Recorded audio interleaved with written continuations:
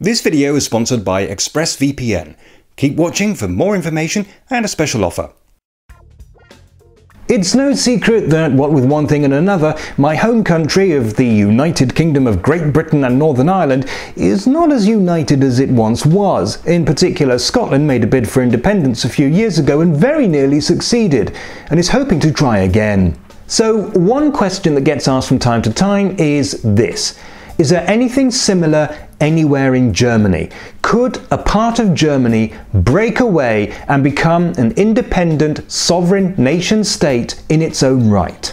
Well, indeed there is. Germany is a federation of 16 states, and in about half of those there's a fair amount of support for the idea of separatism. Top of the list is Bavaria, where according to a survey conducted in 2017, about a third of the population would be in favour of independence. Could it happen?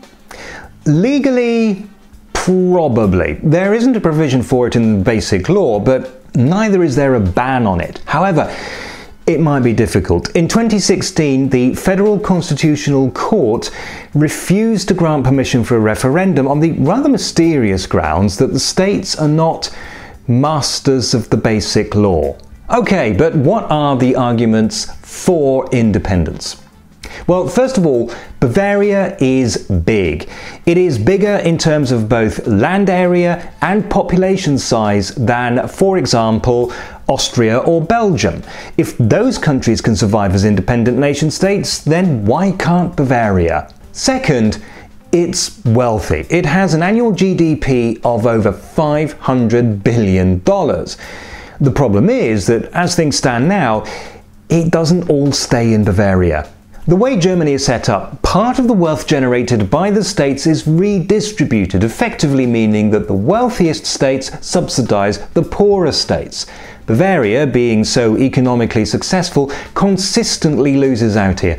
In 2017, nearly €6 billion left Bavaria to support other states. That's more than half of the total amount of money that is redistributed across the whole of Germany.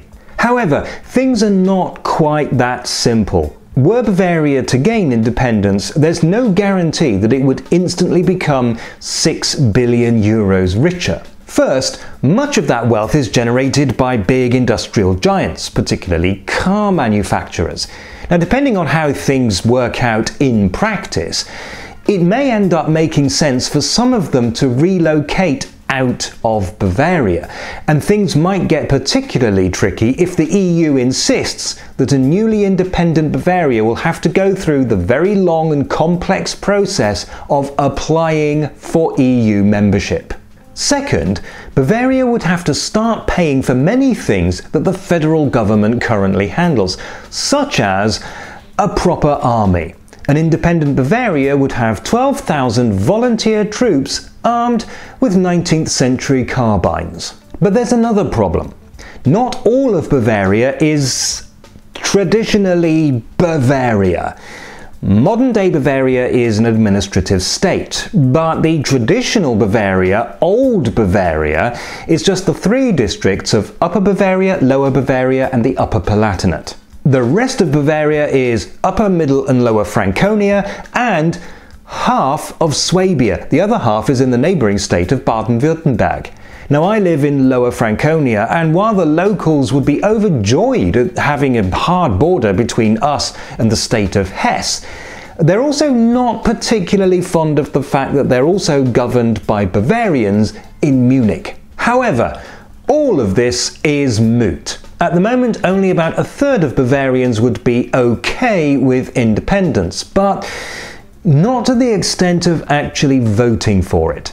The pro-independence Bavaria Party struggles to get 2% of the vote in elections. So it looks as if we're here to stay, at least for now. An independent Bavaria would no doubt want to have its own internet as well, which would create huge problems with geo-blocking, problems which are already bad enough as it is. But thanks to my sponsor ExpressVPN, that doesn't have to be a problem. And ExpressVPN can also help you with the problem of geo-blocking in general, which, as I suggested, is already a big problem for lots of people. Also, if you're worried about the Bavarian minister-president phoning up your ISP and demanding to know details of your browsing habits, ExpressVPN can help with that too. It just adds an extra layer of security to help enhance your privacy online, which is definitely worth a 12-month subscription. But even so, if you sign up using this address or the link in the description, you'll get a 25% discount. State, but the modern adds an extra level. Could it happen? There's no provision for the rest of the